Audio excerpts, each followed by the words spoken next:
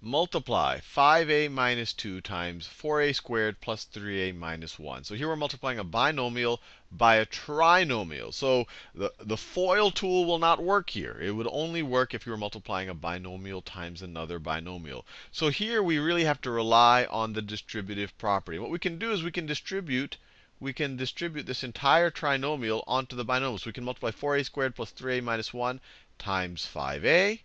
And then multiply 4a squared plus 3a minus 1 times negative 2.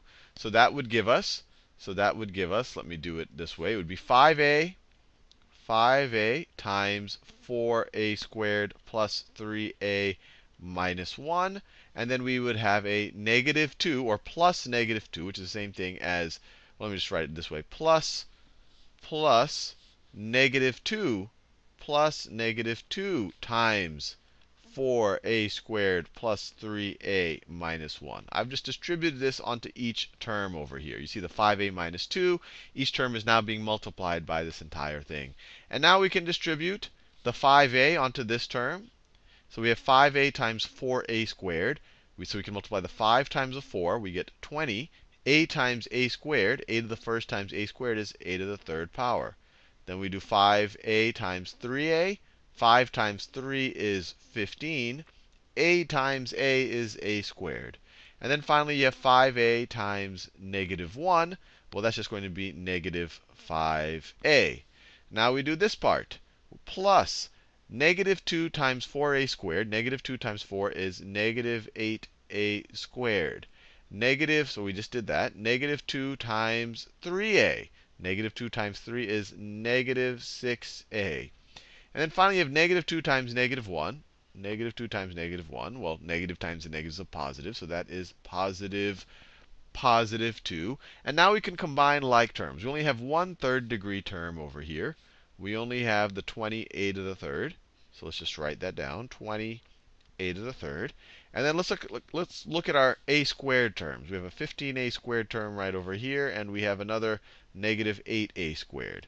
So if I have 15 of something and I subtract 8, if I subtract 8 from that, then I have 7 of that something left. So 15 minus 8 is 7a squared.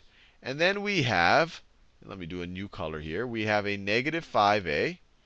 And to that, we're going to add a negative 6a. So we're already negative 5. We're going to go another negative 6. We're going to become 6 more negative. So that is negative 11a. And then finally, we have this constant out here, this plus 2. Now, I'll show you another way to get this exact same answer. And we are done. We have simplified. We've combined all our like terms. Another way to do this, which is essentially just doing the distributive property twice, but it's essentially more analogous to how we actually multiply numbers. So if we do it like this, we can actually take this expression up here, 4a squared plus 3a minus 1, and then multiply it by this second expression right over here. So times, and I'll write it in the same places. And when I talk about places here, I'm not talking about powers of 10. I'm talking about powers of a. So this is in the first power of a space. So 5a, see, we have first powers of a in this space, minus 2. This is 0th power of a. This is the a to the 0th power space instead of the 1's place. This is the a to the first power instead of the 10's place. And this is a to the squared power place instead of the hundreds place. But it's completely analogous to what you do when you learn to multiply numbers in the first or second grade. So let's multiply these. So first, let's multiply negative 2 times this entire thing. Remember, we're just essentially doing the distributive property. When I multiply negative 2 times this entire thing, I'm doing this step right over here. So negative 2 times negative 1. Negative 2 times negative 1 is positive 2. And once again, there's no a there, so I'm going to write in the a to 0 space, or the 1's place. So it's going to be positive 2. Negative 2 times 3a, well, that is negative 6a. And it's going to be in the a place, negative 6a, a to the first power place. And then negative 2 times 4a squared, well, that's just going to be negative 8a squared. Negative 8a squared. So this is negative 2 being multiplied by all of that gives me this. And then when I take my 5a and I multiply it by negative 1, that's negative 5a. And so it goes into the a place, so negative 5a. It goes under a like term. Then 5a times 3a. 5 times 3 is 15. A times a is a squared. So it goes under the other a squared. So it's 15a squared. And then finally, 5a times 4a squared. 5 times 4 is 20. A times a squared is a to the third. So you have 20 a to the third. And now you can just add it all up. You can just add it all up. And we get 2 plus nothing is 2. Negative 6a minus 5a. Well, that's just negative 11a. We still have this plus 2 here.